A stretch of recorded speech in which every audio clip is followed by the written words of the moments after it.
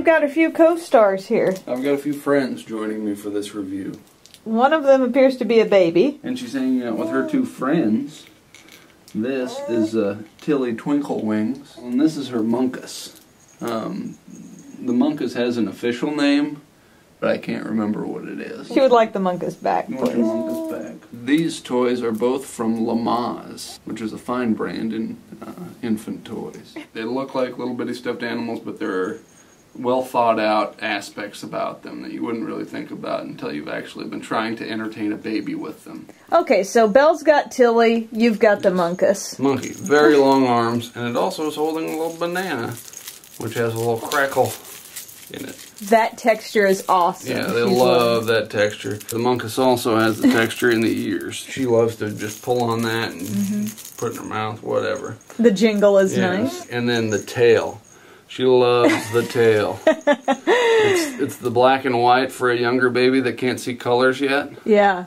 But it's nice and springy, and she likes to just grab that tail and play with it. This was a wonderful gift from a viewer, and honestly, we've been using this with her ever since the beginning.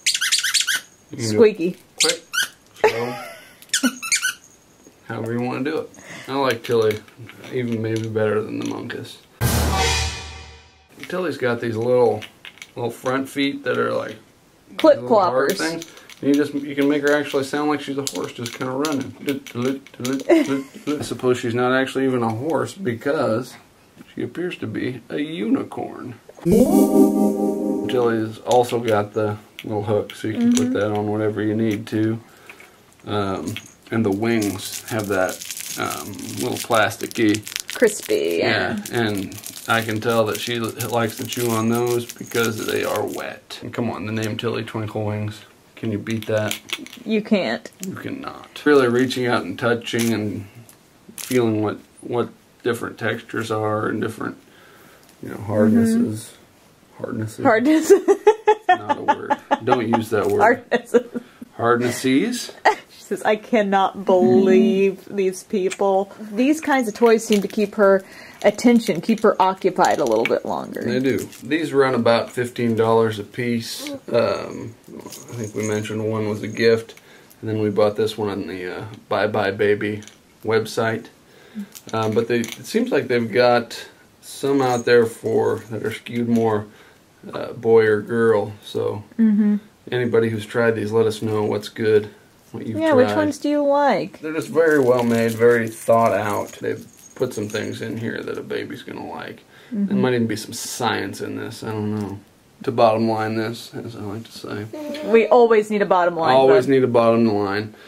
These are very versatile little stuffed animals. They travel well because you can just hook them onto your car seat or your carrier. Plus they have fun names like Tilly. Yeah, Tilly Twinklewings. Or rename them like we did. Yeah. Monkus. Pick your own name.